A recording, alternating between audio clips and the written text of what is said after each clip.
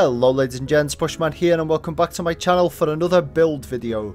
Today we'll be utilising the Toboggan Walker and its huge storage capacity of 200 panels.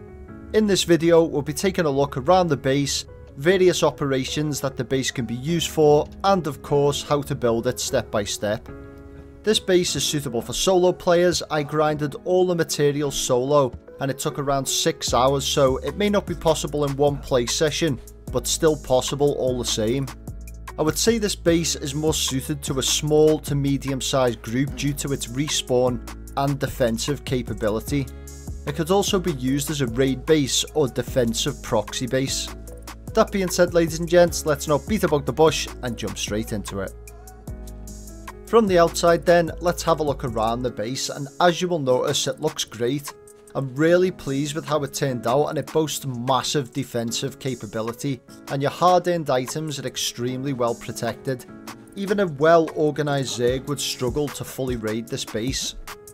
As you can see, we have a front entrance there, and there's also an entrance at the rear which acts as a hallway right down the centre of the base. We have some barricade walls to protect the middle layer, and slit wall panels in the crafting room on the top floor with doors at both ends so you can keep an eye out whilst using your stations. On the roof we'll see 4 ballistas offering fire support 360 degrees around the base with slanted walls for cover from incoming projectiles. A point to note here is that weapons and guardrails do not count towards your panel counter, so you can put as many as you like around the base for added protection, and can be used to funnel the enemy through certain points of entry. You don't have to use ballistas, of course. You can use repeaters or mini repeaters, but can't use Rupu slings, as I'm sure you're all aware by now. I haven't unlocked the catapult as of yet, so I'm unsure if this can be placed on a base, but it would be interesting to know, so if any of you know the answer, please let me know in the comments. Going inside the base then, you'll notice a hallway giving you instant access 360 degrees around with drop boxes for quick deposits, which can be later sorted into their relevant places. It's a huge benefit having more than one way in and one way out of your base, as you can have the element of surprise by being able to flank your potential attackers or able to escape into different parts of the base. Now Scylla, let's have a look what's behind door number 1. This is one of your bedrooms, which will be a respawn area. We have a bed and 3 loot boxes for weapons and armour. It's very important to keep this bed topped up with water to allow you as many respawns as possible and to keep the boxes resupplied with weapons and armour.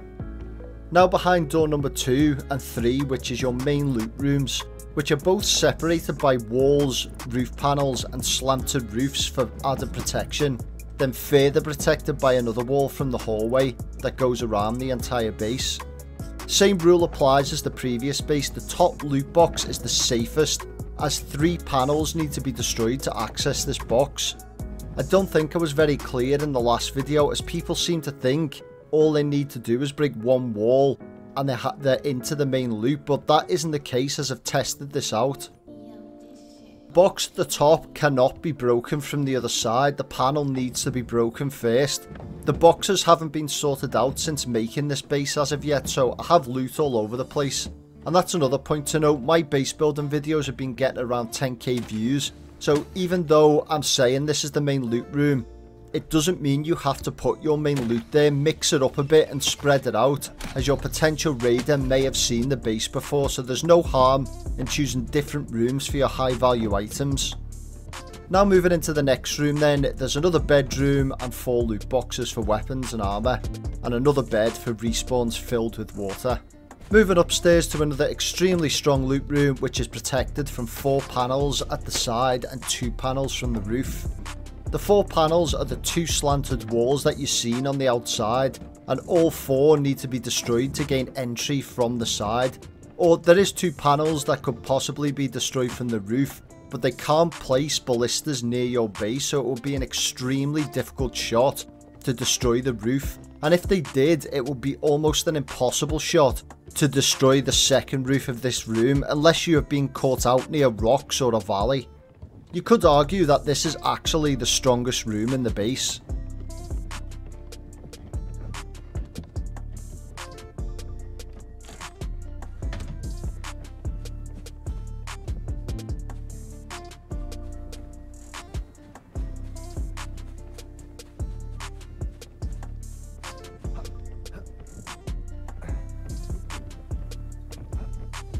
moving on to the upper floors then, let's take a look at the crafting room above, which has stomping stations, an advanced furnace, regular furnace, advanced fibre working station, fires, woodworking station and purification station. We have the slit walls so we can keep an eye on incoming enemies whilst crafting, and it has 2 escape doors should you need to get out quickly.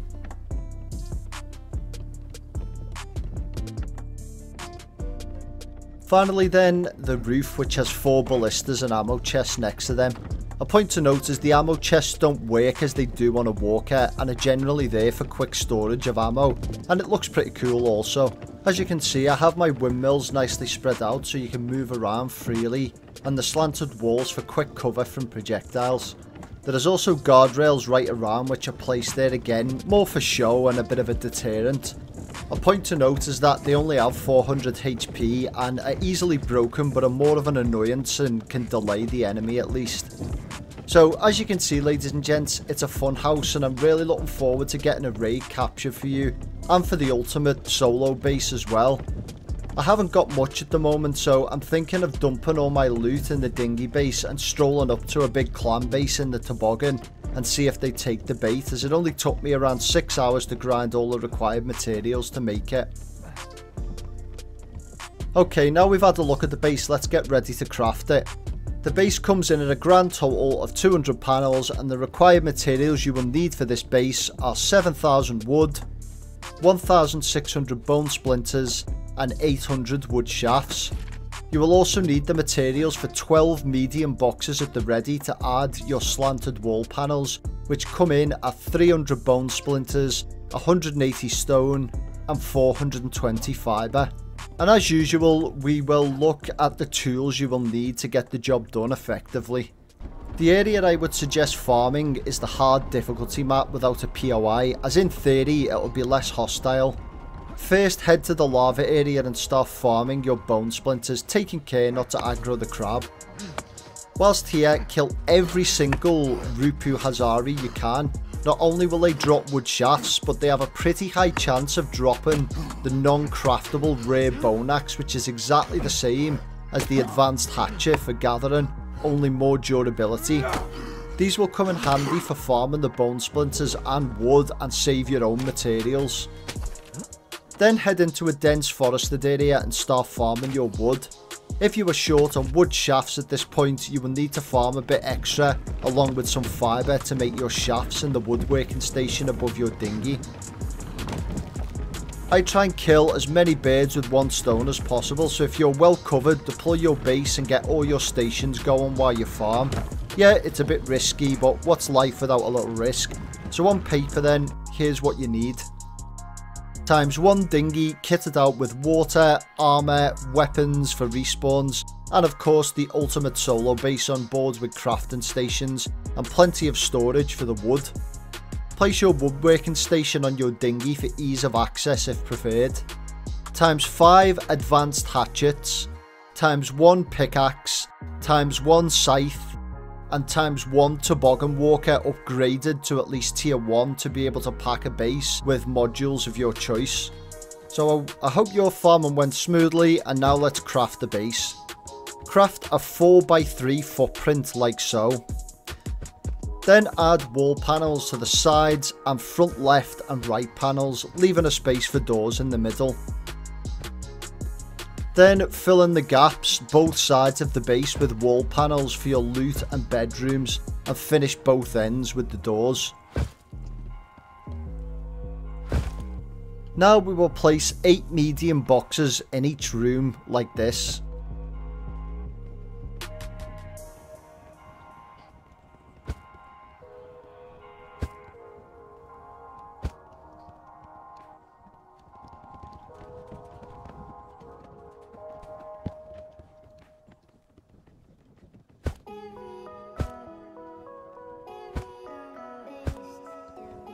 And now we will put door panels right through the centre of the base, separating loot rooms and adding more security.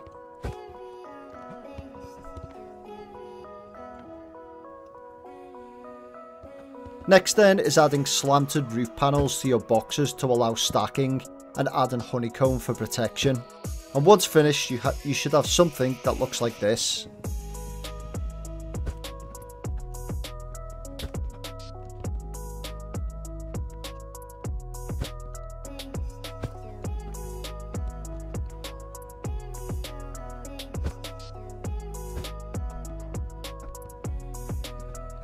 Now we're going to roof off the entire base apart from the 2 panels above the front door and rear door. Don't panic here, as I will finish off the other 2 in a second.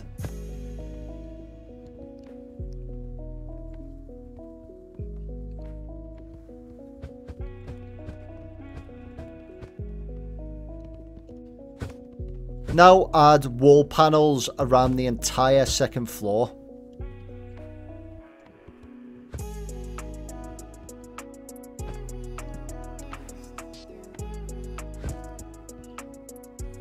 Now we need to finish off with 2 doors. Don't ask me why I'm half finishing and moving on to something else. My brain is overthinking things here a bit, which doesn't take much, but don't worry, I will finish it.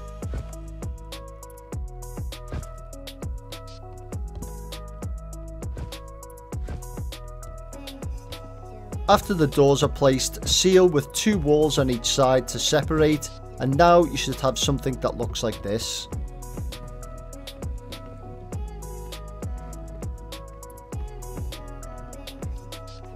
Now we're going to place 4 medium boxes on the foundations and finish off with roof panels like so.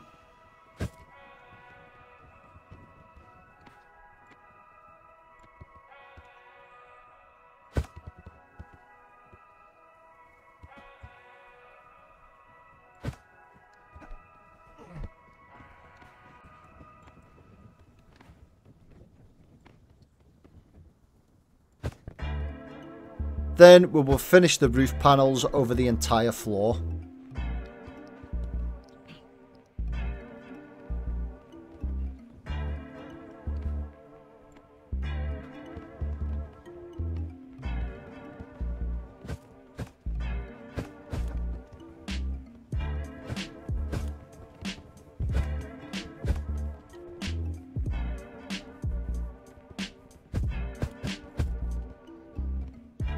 Okay then, so now we have a secure base at this point so you can breathe.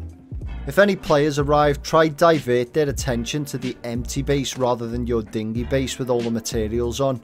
You could even transfer over your crafting stations at this point to the roof, as this will be sealed as we move on and act as a nice diversion. So jumping to the next part of the base, make foundations 360 degrees around the base and start walling and roofing off, and remember to place 2 doors at the front and rear entrance.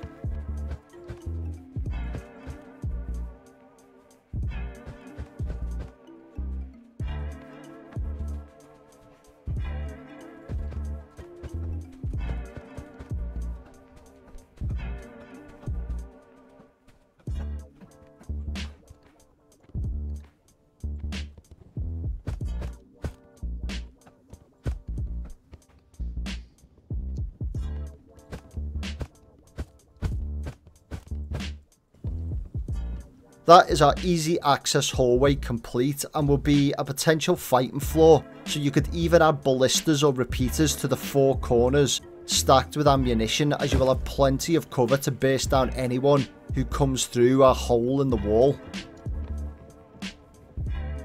Okay, now moving up to the roof, which is going to become our protected crafting room. Place another 2 doors either side and wall off with the double slit walls like this.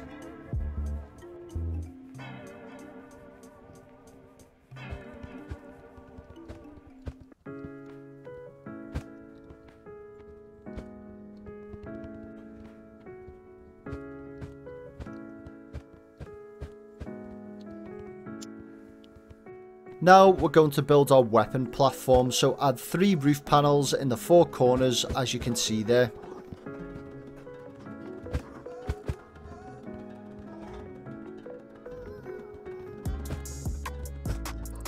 Then roof off the entire floor once again, and it's all coming together now, isn't it? Then let's add the wall protection to the middle floor loot room. Place a wall like so and angle it in towards the base. Now place another wall next to it and do the same on the other side. Now we're going to place another wall on top and angle it away from the base. Not only does this look good, it adds another 2 layers of protection to that room.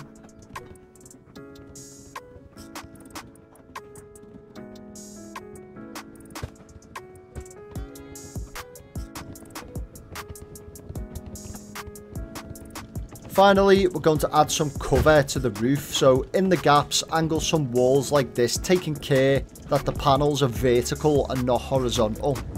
I had 1 panel spare, so I placed the roof panel on the crafting station door for ease of access to save using the grappling hook, as you've probably already seen in the video there. Okay, so that's the build complete. It's time to add some finishing touches. Build or transfer over all your crafting stations. Add ballistas to the 4 corners, and if you wish to start adding guardrails around the top roof and the hallway roof, you can start doing that. And again, it looks really good but won't make much of a difference against a knowledgeable player. However, there isn't that many out there. And that's it, ladies and gents, that's the vault. A strong defensive base to keep your wares protected. This base should be secured in the lobby in the toboggan and taken out to store your valuables, but if you happen to get caught out in the desert, at least you now have peace of mind that it's highly unlikely that even a large clan will be able to conquer this bad boy. To fully raid this base, at the bare minimum, keep in mind that a ballista can be placed near or on your base. I can't be exact here as there is a lot of things that come into play, but being very conservative, and if they blow in all the right places, they would need around 54 fire arrows, plus a further 12 fire arrows to blow open your toboggan, depending on what grade and tier it is to fully loot this base. So that's a grand total of 66 fire arrows, which is a hefty amount. A point to note is that using 3 arrows at a time to burn through walls will take a huge amount of time. It's very rare that people use just 3 arrows per wall, so it gives you plenty of time to think of a plan of action or call for backup and get some friends spawning in at your bed. So that will bring us to the end of the video, guys. I know this was a long one, but I'm hoping if you made it this far you enjoyed it, so hit that like button, let me know what you think in the comments, and subscribe for more Last Oasis content. Thank you very much for watching, and I'll see you on the next one.